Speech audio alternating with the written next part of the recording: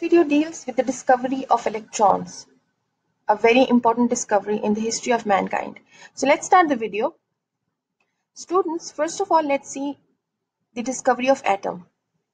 In 1808, Dalton gave his atomic theory that atoms are simple compact bodies.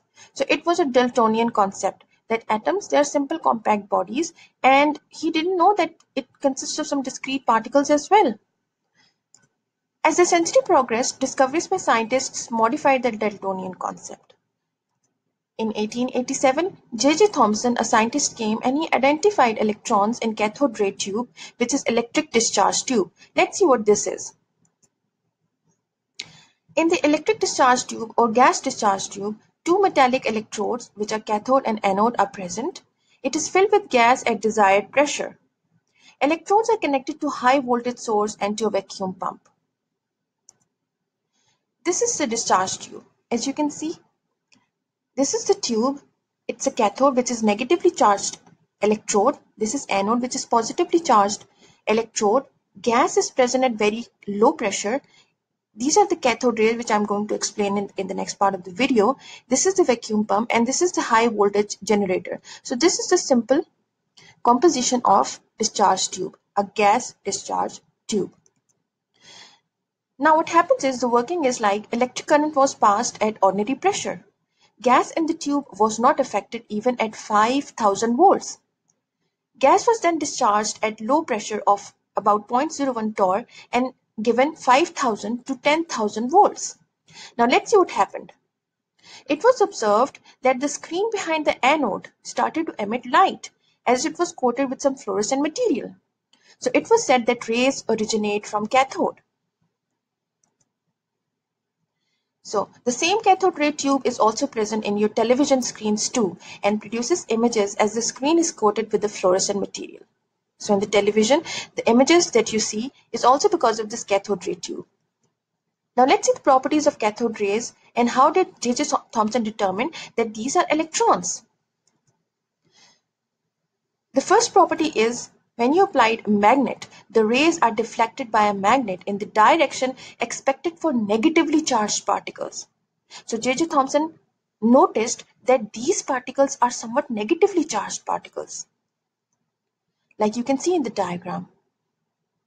This is the magnetic field and this is the deflection. And this showed somehow that according to physics that these cathode rays are negatively charged particles. And the second property was in an electric field, the rays are deflected towards the positive terminal, that is the anode, showing their negative nature. So again, in the magnetic field and in the electric field, the rays were deflected in a manner that it showed their negative nature. As you can see in the diagram, this was a positive plate, this was a negative plate.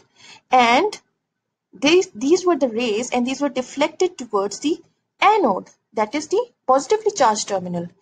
So you can say opposite attracts, positive attracts negative and negative attracts positive. So these rays were attracted toward the positive terminal, that is the positive plate. So it showed their negative nature.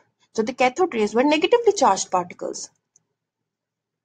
Another scientist, Hitov, proved that rays cast a sharp shadow when opaque object is placed in their path, showing they travel in straight line perpendicular to the cathode. So they cast a sharp shadow. Like you can see in the diagram, this is the cathode, this is the anode, and this is a metal cross, and you can see it casted a shadow. So it showed that the rays travel in a straight path. Cathode rays can drive a small paddle wheel in their path, showing that they are material particles and they have some sort of momentum. The rays, they can ionize gas and are capable of penetration in metallic sheets like aluminium and gold. So this is another property of these rays. They can ionize gas. So whatever the gases in the discharge tube, the cathode rays, that is electrons, were always the same.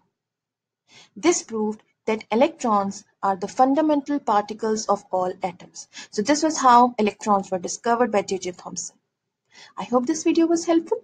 If you like this video, please like, share, comment, and subscribe. Thanks for watching. Wish you all the best.